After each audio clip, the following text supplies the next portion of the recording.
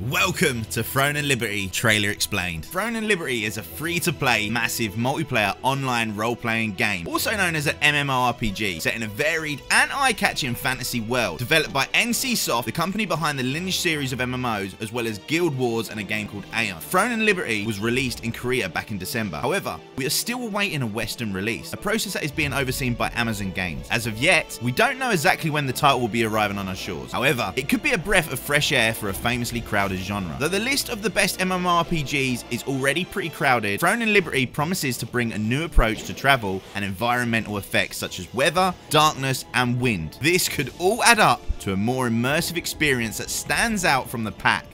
The game looks stunning. The fantasy world of Solisium, where the Throne and Liberty takes place, seems packed with diverse locales and breathtaking views. Stark, distinctive environments reminiscent of Elden Ring exist side by side with the sorts of high fantasy locales you'd expect from Final Fantasy XVI. From its ambitious plans, player versus environment, and player versus player battles to its immense monsters, Throne and Liberty seems to intend on delivering a real sense of scale to players. Now that you know what Throne and Liberty is, let's provide you with the facts. So what is Throne and Liberty going to release on? Throne and Liberty is going to be on Xbox Series X and S, the PlayStation 5, and also the PC. The price, as previously mentioned, it's going to be free to play, however there will be pay aspects in the game. So store items, skins, cosmetics, and other things. The release date, as previously mentioned, it's already released in Korea, and that was back in December the 7th. However, the Western release, or the global release, is not currently announced. However, we have got a video that's going to be coming out on the 11th of February that I'll be going over, and it's actually going to give us the release date. When it releases, make sure to check out my first impressions. Stay up to date by hitting that subscribe button. Also, if you enjoyed this video, make sure you hit that like. It would be much appreciated. And leave a comment down below any questions that you might have. While you're here, why not check out this video?